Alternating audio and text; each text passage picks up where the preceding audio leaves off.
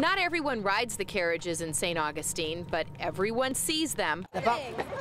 What these fun-loving tourists are not seeing today is the sad and divisive end to the city's oldest business, the oldest operating carriage service in the country, the St. Augustine Transfer Company. It's as if your father died or something.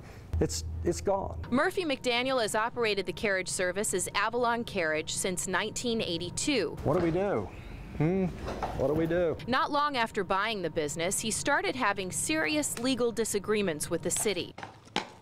There is no doubt in his mind that his grave financial problems are the direct result of the city changing the permit rules after he had already made a huge investment under the old rules. Go on. He says the city ran him out of town. I would say 100% yes, they did. Mr. McDaniel feels the city ran him out of town. Is that true?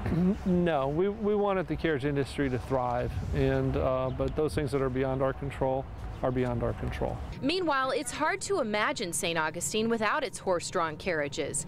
It's a highlight of the trip for Connecticut residents Kaylee Rusgrave and her grandmother Charlene. Especially in a more historic place like this, it's nice to see it still operating. McDaniel holds half of the city's 30 permits, so that means 15 of them will eventually be up for grabs. You want to be a little careful how you just release the permits so that we don't have too many carriages on the road.